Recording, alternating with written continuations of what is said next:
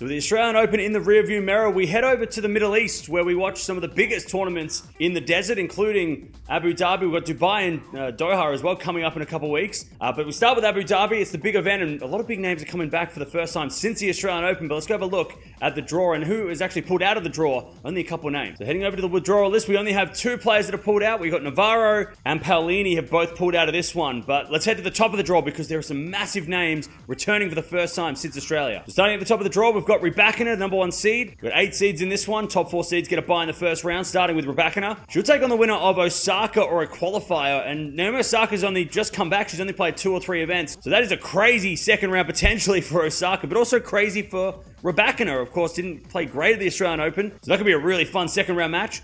Then you got Wong versus Zhu. Winner of that will take on either a qualifier or the number 5 seed, Ostapenko, in the second round. And again, Penko is also a very dangerous opponent. We know that, especially against Rybakina. They have some really great clashes. And they're also not very good friends, so that's always makes it fun. Then you got Krejcikova, the number 4 seed. She gets a bye in the first round. Winner of that will take on either Kudermetova or another qualifier.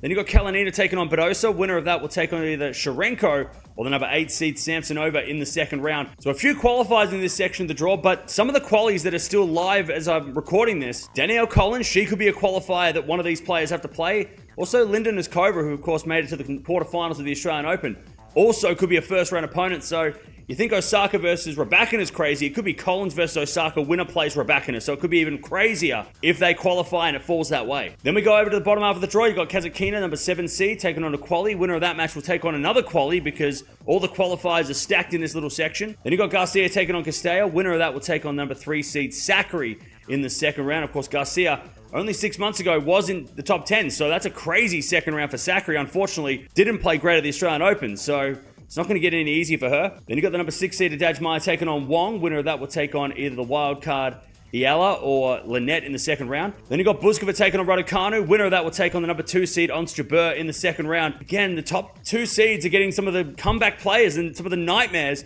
with Raducanu and Osaka, but Raducanu-Jabeur could be a really, really fun match. And of course, Emma Raducanu coming back for the first time. She played okay in Australia, you know, lost maybe surprisingly earlier than expected, but put her up against Ons Jabeur. That could be a really fun match on day 3 or 4. There it is. That is the draw for Abu Dhabi, and it's so stacked to start us off. First tournament really since the Australian Open that all the big names are coming back. Of course, we've got Dubai and Doha coming up over the next couple of weeks as well, where we've got Swiatek, we'll get Gauff back in action, Sabalenka, of course, for the first time since winning the Australian Open. But let me know down in the comments below, who do you think's going to win this one? Because it doesn't seem as easy as just picking one of the top 4, because the top 2 players have potentially really dangerous second round matches. So maybe someone like a Krejcikova, who's number 4 seed, probably got the easiest draw, but unfortunately for her, she doesn't make it easy on herself when she plays. Maybe someone lower ranked. Maybe it's an unseeded player who wins this one, but it's a huge event in Abu Dhabi, and we're getting some of the big names coming back for the first time.